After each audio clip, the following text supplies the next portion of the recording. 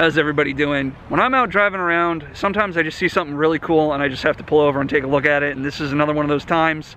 I don't know much about this place, but I saw it from the side of the road. We got a really cool pagoda and rock garden. Looked really beautiful, and I just want to go take a look, show you around. So let's go. The first thing we see is this really cool piece of art.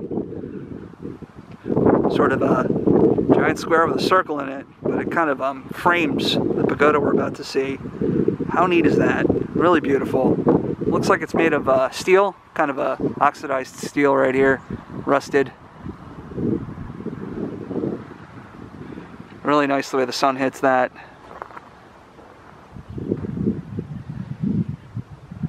I love outdoor art.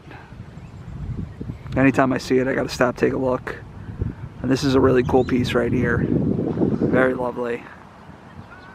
Let's go take a look at this pagoda. How cool is this? Just really beautiful wood. I don't know what those tiles are made of up there, but it's really nice, really lovely.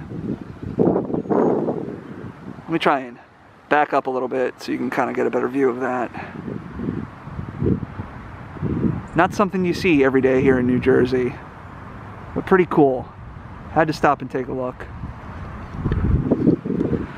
Oh, there's a panel. Let's see what we can read about it. The beautiful pavilion. Built during May in U.S.-China International Arts Festival 2016. Okay. So this was kind of a meeting between the countries. Pretty cool here.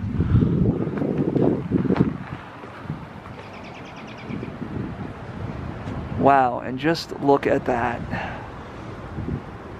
That is gorgeous. Wow.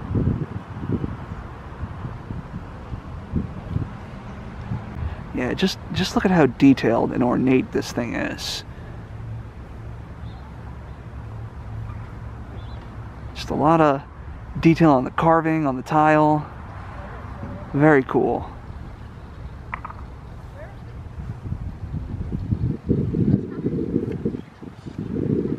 You know, anytime you see something cool on the side of the road, just pull over, stop, take a look at it. You never know what you might find.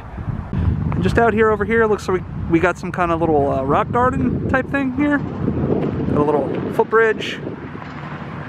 Got almost like a Zen garden type of thing right here. Some decorative stones. You know, just a very beautified place. Very lovely. And just in the middle of the park here, we got this really cool little rock garden.